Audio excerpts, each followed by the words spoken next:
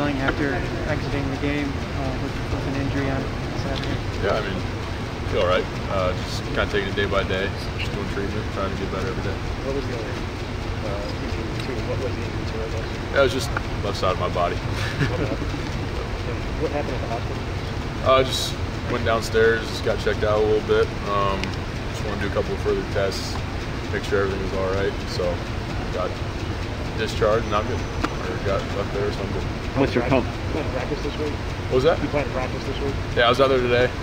Just go with it day by day, feel good. So you're confident you're going to play Saturday, or it's just kind of taking it day by day? Or yeah, I mean, you always want to play, so I'm gonna do whatever I can to make sure I can put myself in the best position. But feel good. During the drive, I know it was a little short-lived, obviously, because of the injury in the third, but still, having that moment to end the half like that, really jazzed up and everything. What was it like for you? Yeah, it was good. I mean, I feel like we were just clicking, making plays together, playing the ball we wanted to play as an offense. So definitely want to build on that. Yeah, I mean, went back and watched the tape. I didn't really get a chance to watch the rest of the game until after, but obviously there's stuff you want to clean up as an offense. But want to build on that, some good stuff there, but got to correct some other stuff too. Coach Chris also kind of had this, almost this newfound sense of optimism heading into this point of the season. Where do you feel like you're at? What's the locker room vibe at after a game like that? Yeah, I mean, obviously you don't want to be 1-3 in any season, any team. But for us, it's really just looking at the season as it's a long season, and we got a lot of other opportunities that we can grow and maximize. And for us, it's just really going day by day and working together on being the best team we can be. And for us, it's there's no heads hanging. We know we've done it to this point. We know it's not been what we want to do, but in the end, we just control where we're going from this point. And it's just growing up and being a pro about it and just attacking every day. Have you ever had an injury like this before to your chest like this? Or? I mean, I've taken a lot of shots playing football. It just felt like another shot, but the body just reacted a little different. So it's just I'm used to taking shots like that.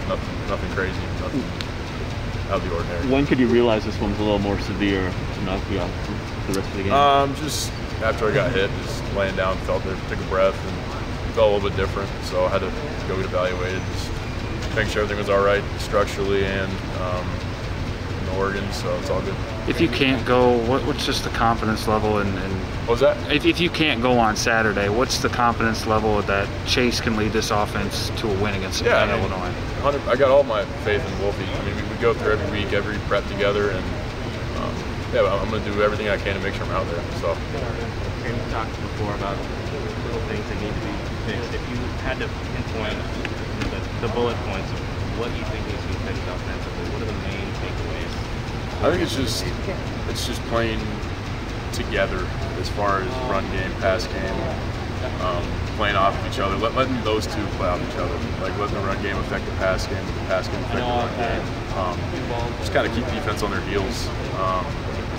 So I think a big thing for us is just playing good football, executing, getting all 11 guys working together on every play. Because you turn on the tape, we got plays that we're doing that, and they're good plays, and they're great plays. You want to build on them and do those as often as possible. So for us, it's just everybody be all in on every play and execute, and just going, letting the run game, pass game kind of play off each other. So I'd say that's what it was. When you see how often defenses are putting 8+ guys in the box,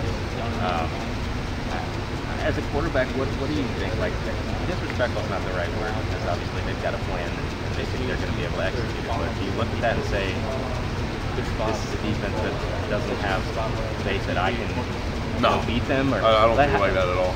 No, okay. I mean, it's Wisconsin football. We're kind of known for being really talented up front, getting the run game.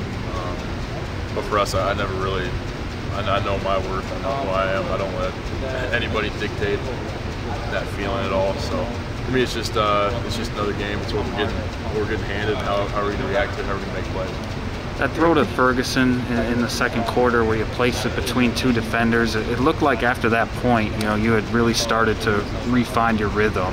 What did that throw do for you in that second quarter? And is that how you expect the offense to look, those two drives?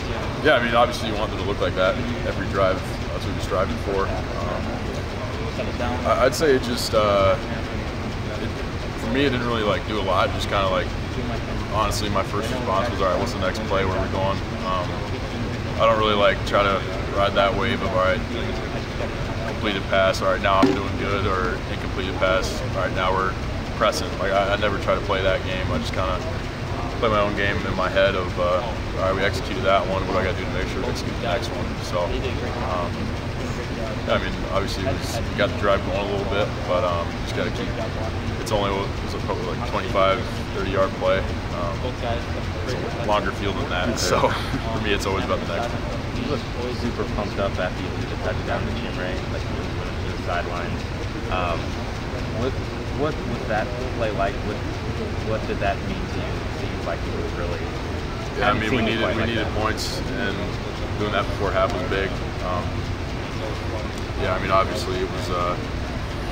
We had like 32 seconds left. Had one run play, then had those two back-to-back plays that I knew Jim was gonna go make a play, trusted him. So for me, it was good to see him go do that. And, you guys know I've always talked about Jim highly.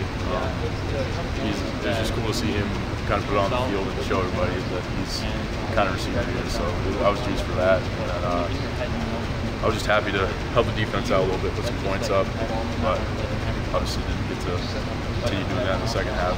But it was good. Brett, no one really wants to be in this position to start out the season like this record-wise. So how have you seen yourself, this team, go through the adversities, and has it made this unit stronger? Yeah, I mean, yeah, we had. I've talked to a bunch of guys, and the thing is like everybody to an extent in their lives has a period of stuff like this. It's probably not on a football field or any of that stuff, but it's when you get handed stuff like that in your life. Like, how are you going to deal with it? All right, you're 20 years down the road, you lose your job, your family's retired. What are you going to do? You're going to sit back and dwell on it and dwell on the past. You can go find a job. So for us, it's like trying to just think big picture. Like, all right, your back's against the ropes. What are you going to do? Are you going to swing back, or are you going to keep getting haymakers in the face? So for us, it's we're ready to go. And everybody's got a good mindset on it.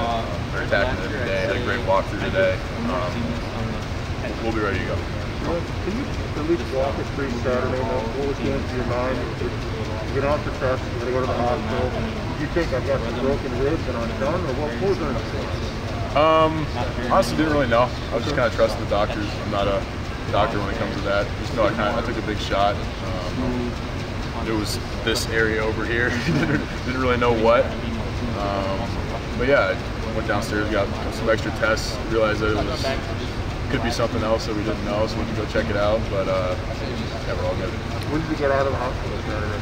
Probably around 6, something like that. I don't remember the exact time. But I know Paul says you guys don't do a lot on a Monday compared to Tuesday and Wednesday in practice. Have you thrown a football since taking the hit? Yeah. Okay. How did it feel? Good. Right hand, left hand? Right hand. Were you able to watch the end of the Michigan game at all, or when did you kind of find out what happened? Honestly, I went to the hospital, got some tests, so didn't really have a TV until after I was waiting for the tests. Caught like the last 2 minutes. So I saw the final score. Didn't really get a chance to see it until after I got released. I could go home and pull my iPad. So that was really when I got my chance to kind of rewatch it. But was it frustrating at all? You guys finally get some momentum, some sustained momentum going offensively. I'm guessing you guys felt really good going into halftime, and then you and Ferguson are out the rest of the game. Yeah, I mean, you want to build on it when you don't have a chance to. And Ferg, you never want to see Ferg or anybody get hurt. So seeing him in the tent with me was kind of but yeah, really wanted to build on that first half, but didn't really have a chance to. Graham, you know how much this running game, how important it is to the offense. They haven't consistently had the success that they want, which I'm sure you can say for all the groups on offense. But how do you feel like you can help get them going a little bit? Yeah, I think a bunch of things. And some might be game plan specific that I can't really understand. But a lot of it comes like during the week. I can't really. There's some stuff we're working on to do that, mess with them a little bit. But yeah, some pre-snap stuff. But obviously in the pass game, it's just executing, opening up the run game a little bit more, trying to lighten the box a little bit, get some more defenders out there. So like I said earlier, it's just trying to get the run game to complement the pass game to complement the run game. So. A lot of your teammates were talking about how after the game they were texting you, they said they were going to try to get in contact with you and hear how you were doing. When were you first able to talk to them? And I know you're a guy that's the leader on this team. Did you have a message when you first got to see the guys, or what were those conversations like? Yeah, I didn't have my phone. I just kind of left straight from here, so I didn't really have my phone until later. I know my mom was texting a lot of the guys that were texting her, so for me it was, I got home and talked to my roommates and then kind of texted everybody back, just let them know, okay, this is what happened. All good. So it was definitely not fun, but good. I'm glad that we're here. So. Was your mom already in town? Was your family in town for the game? Yeah, they come in. Thank you.